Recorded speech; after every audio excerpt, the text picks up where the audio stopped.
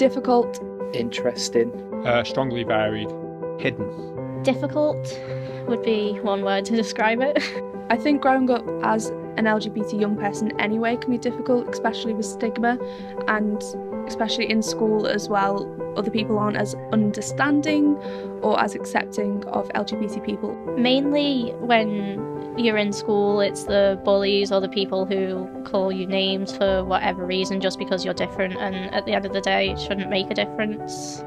You can get like some less tolerant areas, I could probably put it, who don't really understand it due to the way they were raised.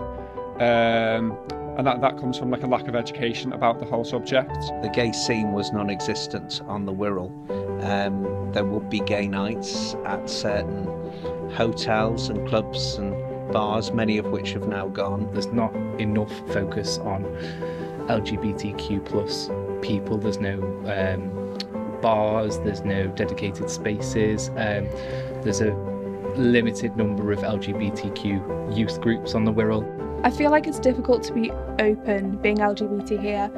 For example, if you're walking around in Birkenhead holding hands with your same-sex partner, people will say things. I feel like we're missing a place where every person who identifies as any of the letters in LGBTQ+ can feel safe. We need consistency for young people, so we need to be able to know that we've got dedicated spaces for young people to feel safe, feel like that they belong, and also feel that they've got the ability to explore their identities. I think it takes any of us a lot of energy pretending to be something that you're not, when that energy could be best kind of directed and used elsewhere. Personally, I think that LGBT specific groups should be more common, or gender groups for like transgender people. That might be better so people don't feel as alone, for all ages, not necessarily just young people. And I think more education towards younger people and older people would be a lot better, whether it be in the school or the workplace.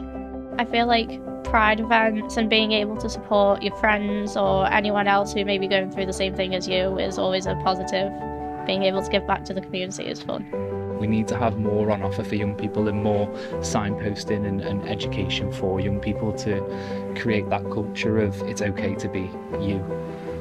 Personally, I hope that people are more accepting about lots of different things, and that people have open communication about loads of different things, including being LGBT, and I hope that people aren't necessarily afraid to come out or talk to their family about these things, because they really shouldn't be. When there's been any group, I think, within society that's been oppressed or hidden, then there needs to be some degree of, I guess, making up for what's been missing in the past. The council are starting to take more ownership of the fact that we've got such a diverse culture of people on the Wirral, so understanding that everyone's different, everyone's got their own unique identity and ways of expressing themselves, so it's having the powers that be understand that everyone is unique. I'd like to see less of a stigma on LGBTQ+ youth, where people keep saying that it's probably a phase. I'd like to see less of that, because at the end of the day, it's most likely not a phase. I think that a lot more people are LGBT than people might realise, as not